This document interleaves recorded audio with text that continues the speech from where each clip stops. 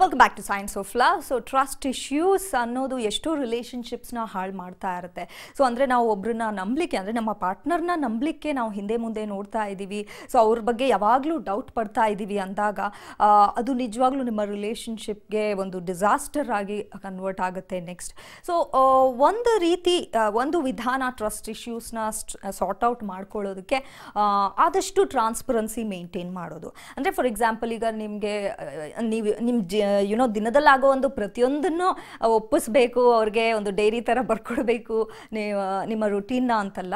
So for example, if you come across an old friend, ಒಬ್ರು college mate ಇರ್ಬೋದು, ಅಥವಾ ನಿಮ್ಮ ಪ್ರೀವಿಯಸ್ ಕಂಪನಿಲಿ ಕೆಲಸ ಮಾಡಿದಂಥ ಒಂದು ಎಂಪ್ಲಾಯಿ ಇರ್ಬೋದು. ಸೊ ಹೀಗೆ ನೀವೆಲ್ಲೋ ಒಂದು ಭೇಟಿ ಆಗ್ತೀರಾ, ಅಥವಾ ಅವರೇ ನಿಮ್ಮ ಏರಿಯಾಗೆ ಊರಿಗೆ ಬಂದಾಗ ಒಂದು ಮೆಸೇಜ್ ಹಾಕ್ತಾರೆ. ಸೊ ಆಗ ನಿಮ್ಮ ಪಾರ್ಟ್ನರ್ ಜೊತೆ ಅದ್ರ ಬಗ್ಗೆ ತಿಳಿಸಿ.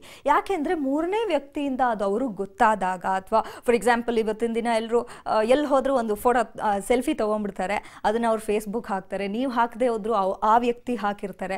ಸೊ ಅದನ್ನು ನಿಮ್ಮ ಪಾರ್ಟ್ನರ್ ನೋಡ್ಬಿಟ್ಟು, ಅಯ್ಯೋ ಇಲ್ಲಿ ಯಾವಾಗ ಹೋಗಿದ್ದೆ, ಇವ್ರ ಜೊತೆ ಏನು ಸೆಲ್ಫಿ ತೆಗೆಸ್ಕೊಂಡಿದ್ದೆ, ನನಗೆ ಹೇಳೇ ಇಲ್ಲ, ಓ ಹಂಗಂದರೆ ಇನ್ನೂ ಈ ವಿಚಾರನೇ ಮುಚ್ಚಿಟ್ಟಿದೆಯಾ, ಅಂದರೆ ಇನ್ನೂ ಎಷ್ಟು ವಿಚಾರಗಳನ್ನ ನೀನು ಮುಚ್ಚಿಟ್ಟಿರಬಹುದು ಅಂತ ಅಲ್ಲಿ ಈ ಥರ ಶುರು ಆಗುತ್ತೆ.